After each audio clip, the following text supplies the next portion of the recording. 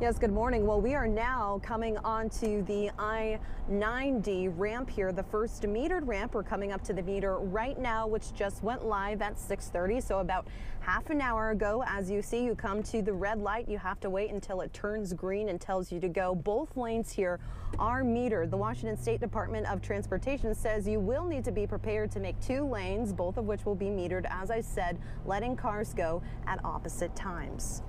You'll see 2 flashing yellow lights that will tell you that the ramp is metered.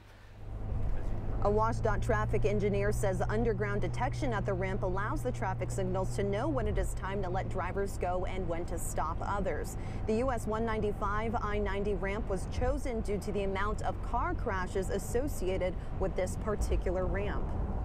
Vehicles pull up and there's a platoon of cars, so you have 10 cars all trying to get into one spot, and that creates collisions because what we get is either cars slow way down on the ramp or they stop on the ramp.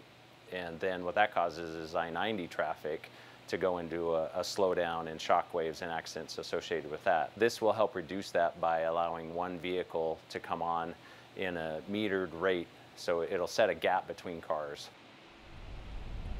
He also says this new metered ramp should reduce congestion on I-90 and give people a more reliable estimate of commute times.